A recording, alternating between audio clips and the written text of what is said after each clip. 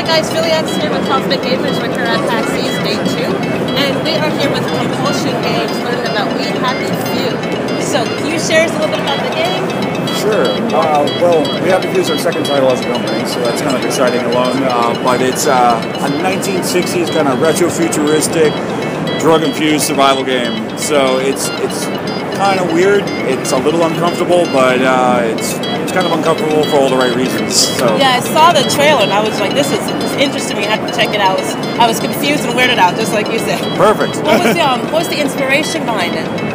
Well, each member on the team tries, we all pull our own inspirations across different mediums and stuff like that, because that's one of the fun things is we have a pretty flat kind of development structure where if an artist has a great idea, they can take it straight to design or vice versa, or code, or around that place.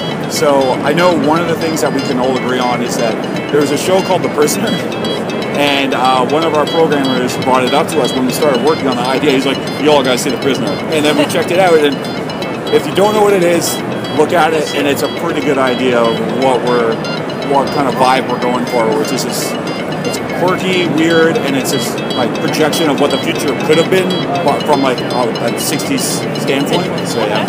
Awesome. Now, what about the game? When can we expect to get our hands on it? Well, depending how good you are at playing it, what we're doing right now is we have two scenarios built into the build that we're showing you at PAX, and if you complete either one of them, then we actually give you pre-alpha access to the game. Awesome. It's one of the things we're trying to do with We Happy Few is to correct a lot of things that we felt we did wrong with Contrast, where we kept that really close to our chest and we didn't get the community involved early enough. So as uncomfortable as it may be for some of us, we're showing our game super early, warts and all, which is it's proven to be actually really inspiring to have people enjoy it at this stage.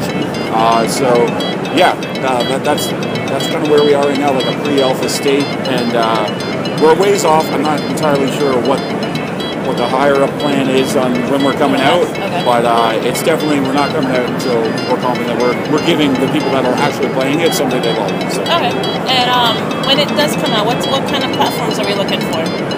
Currently, we can only say that we're on Steam, mobile, PC, and stuff like that.